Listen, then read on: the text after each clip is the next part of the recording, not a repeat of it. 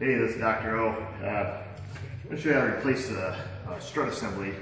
This is a 2007 Chrysler Town & Country. This spans across a lot of different years for Chrysler Caravans and Dodge minivans. So what we're doing, we're taking out the entire strut assembly. This particular one has a broken spring. A lot of people are opting to do this now. You can buy these on Amazon or any local parts stores. So it's pretty, pull your car in, get it where you're going to work on it. Before you take and jack it up, best thing to do is just pop the hood and come over here and remove these bolts here on the top of your strut. You'll see 3 of them on each strut. We're just going to do the one on the driver's side. Passenger side is exactly the same. First thing you want to do is just get the 2 inner ones first. Go and crack them loose and stick your hand up under there. You gotta use a wrench. It takes a little while, but go ahead and just completely remove those 2. Leave this one on though. You can go ahead and just crack it loose, but leave that one attached and you'll see why. So now that you've loosened up those, or removed the 2 nuts from up top of the strut and loosened up the other one, jack your car up, leave the front suspension hanging, don't use the jack stand under the control arm. Next step you're gonna wanna do is just take the tire off, come down here and remove the 2 nuts off the lower part of the strut. Now these bolts that go in there are splined, so you shouldn't have to hold this end of it with a wrench. I'm going to go ahead and use an impact, remove those. I've already sprayed them with a little bit of our favorite Panther Pea. This is New York State. We use a lot of salt, so things are rusty pretty quick. So we're going to go ahead and take that one out.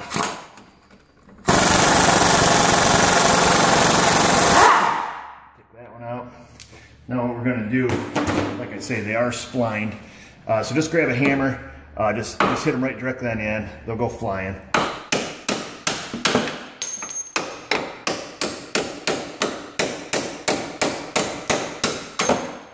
All right, simple as that. Now grab your bolt. Just stick one back in loosely on the control arm. But you can see what I was saying about them bolts being splined. So they lock right there in the steering knuckle pretty good. Okay, now that you have the 2 lower strut bolts removed, next thing you want to do is unhook the top of the sway bar link here. Like I said, this is New York. We get a lot of salt. This is rusty. You may or may not find this method. What you have to do. In a perfect world, in the middle of that sway bar link, there typically would have been a spot where you could stick an Allen socket or a Torx bit and hold it, and you would back this nut off. And but like I said, that's in a perfect world. So here, what we would do. Right behind that sway bar link, there's a metal flat on it. You can get a hold of that with a pair of vice grips. So go ahead and just click on that with a pair of vice grips. Okay, now that you got your vice grips snapped on there good, we're just going to take, I just know from experience, when we back that nut off, it's going to lock up on that sway bar link. We're just going to use a torch. We're going to just heat the nut up a little bit. Just to kind of get the nylon to burn out of it. I know everything you read says don't heat a strut. Long story short, just don't be an idiot. Don't stand there all day with it. So once you get the nut heated up, shut the torch off to 18 millimeter.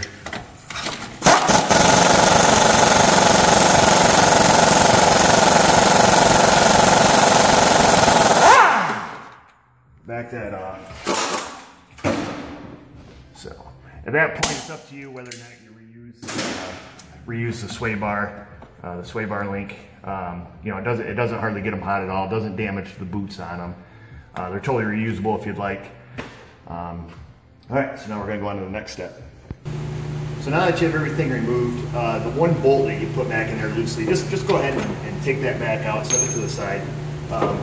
Make sure get the strut free from your steering knuckle. I don't yank out on this because you can actually pull the CV joint apart. So you got your strut hanging there. Now the easiest thing to do is just grab the strut with one hand, go up and take that last nut off that you left up top. Just kind of holding your strut. Just spin that nut off that you left loose. Now that's completely loose. And come around the other side here and you can see. Now with that loose, you should be able to just kind of tip your strut and remove the whole assembly. Okay. Just go ahead and stick that to the side. Now you take your, let's see if I can't Clean that up right there. So take your new strut. Usually comes with new nuts.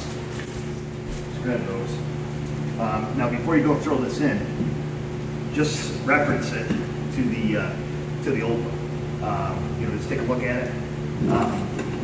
It'll turn in the same direction here, and then pay attention to your bearing plate, making sure that this is oriented correctly. If it's not, you can just hold the strut. You can turn the bearing plate. You might have to stick a bar in there just to rotate it, but you can see that this one's oriented correctly. So we're just going to stick it back up in. So this could be a little tricky. Kind of got to go at it blind. But you just slide your strut up in the same exact way you took it out.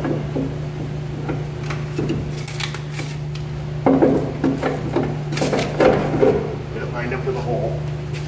Hold some up pressure on it. And then put one of the that one top nut that you left loose. Only need one, just hold it. Get it in there. It'll hold itself.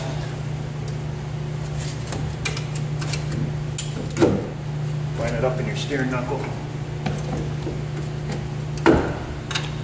Lightly put in that bolt, and now we're going to take and raise it up and finish putting it together. And I'll show you how to do that. Okay, now before we get too far, I just want to point out one thing. Look at this lower bolt hole in this strut. You'll see that in this aftermarket strut, this hole is elongated. Okay, the factory struts are not. So when you stick this bolt in, okay, there's going to be a latitude of movement there. So you're going to be able to tighten that. Once you put the nut on it, you're going to be able to tighten it down just about in any position.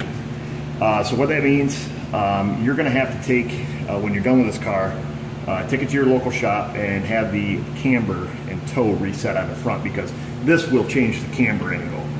It's the vertical alignment of your tire or wheel assembly is what the camber is. So with that strut being slotted, make sure you get the alignment done as soon as you get this done, otherwise it'll destroy your tires. So our next step is we're going to put these bolts back in, just like we took them out.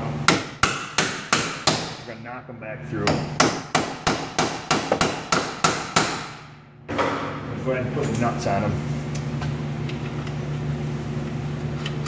And what I would do, you know, before I tighten it down, just try to center that bolt up in the in that lower hole there.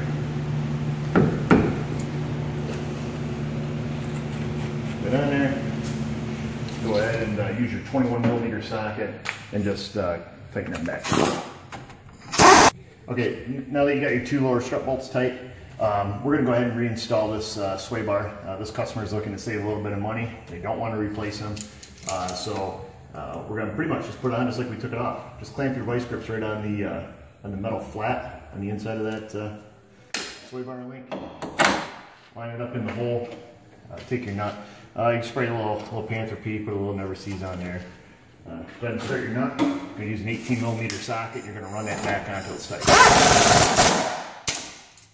Take the vice grips off, and that's simple as that. We're going to take and put the tire and wheel assembly back on. We're going to let the car down. Make sure all three studs, well, actually make sure all the studs are poking up through the top of the strut tower there. They should be, because we've already put the one nut on. We're going to put on the second two nuts and tighten it down. And we're going to head down to the shop for an alignment.